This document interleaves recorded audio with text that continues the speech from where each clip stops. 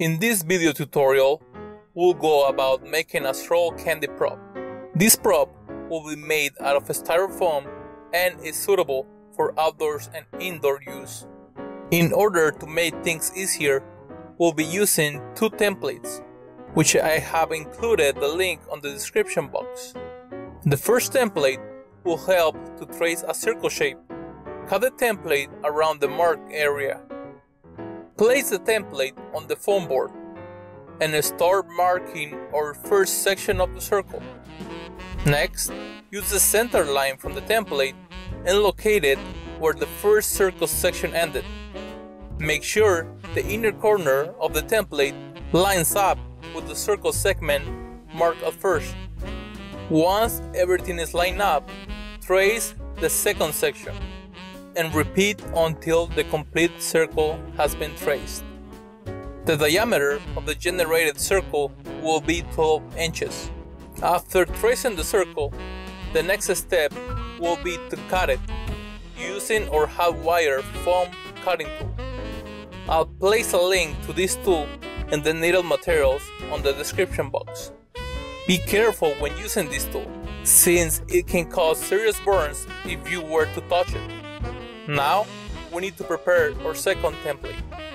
We'll be cutting the inside marked area with a sharp knife. An X-Acto knife will be ideal. This is what the template will look like after cutting the inside.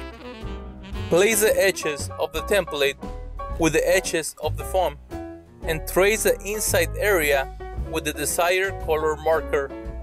After tracing the first pattern section, place the template's first pattern and align it with the last pattern from the foam circle.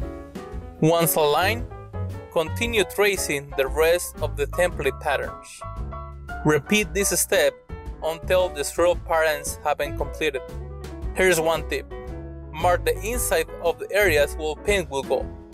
It is easy to confuse the paint areas if these are not identified. All is left to do is to add paint. Make sure to use acrylic paint type for this type of foam. Other paints might contain enamels which will melt and destroy the styrofoam. After the prop has dried out, you could wrap it on cellophane to protect it and create that wrap candy effect. I did this setup on mine. I hot glued rectangular foam pieces to the back of the swirl, leaving some space for the stretchy cord to go under, and then I attached them to my palm trees. Hopefully you could use this tutorial to make your own. This is all for today.